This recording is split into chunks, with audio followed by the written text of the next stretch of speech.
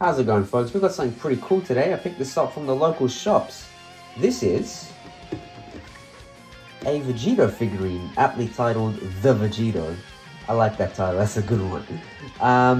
Yeah, I've had my eye on this for quite a while. And yeah, let's just get straight into unboxing it and having a look at how this looks. There we are. Let's open it up. There he is. Ooh, I can already tell the detail looks pretty sick. Let's bring it up. I think we'll just grab it by the figurehead.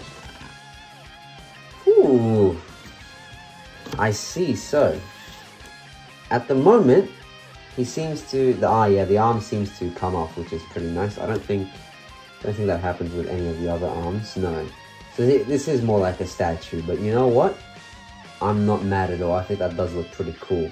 Let's grab the arm. I think that's inside here. Yeah. Let's grab that. That's the key blade here. The spirit sword. And let's grab his arm. Okay. Now, I think there was something else actually in the box as well. Ah, here we go. Furiously grabbing it. It's a stand. Very cool. Bandai Namco stand. There we are. Well, first of all, we've got our boy here. Let's put in the arm. I don't think there's anything. Yep, there we go.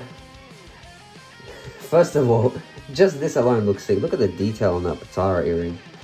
OMG, this looks good. And let's put the spirit sword into it. So it's actually a very specific way of putting it in. There we go. So straight off the bat, this looks sick. I love the detail. The paint looks fantastic. I mean, just like this alone without the stand, I'm really impressed. I'm very impressed. Very high quality. Let's put him on the stand, and I'll showcase some different angles as well, if I can figure out how this works. Is that how it works? I don't want to ruin the thing already. There we go. So this is what it looks like here. Let's get some different angles. I'm taking a closer look at the figure right now, and just having a look at the muscle definitions and the details on the tunic and undershirt. It essentially looks like it's a page from the manga come to life.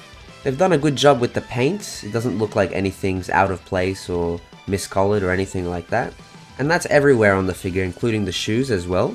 And the keyblade is made with quite a nice bit of detail as well. Overall, I think for the price, it's really well made.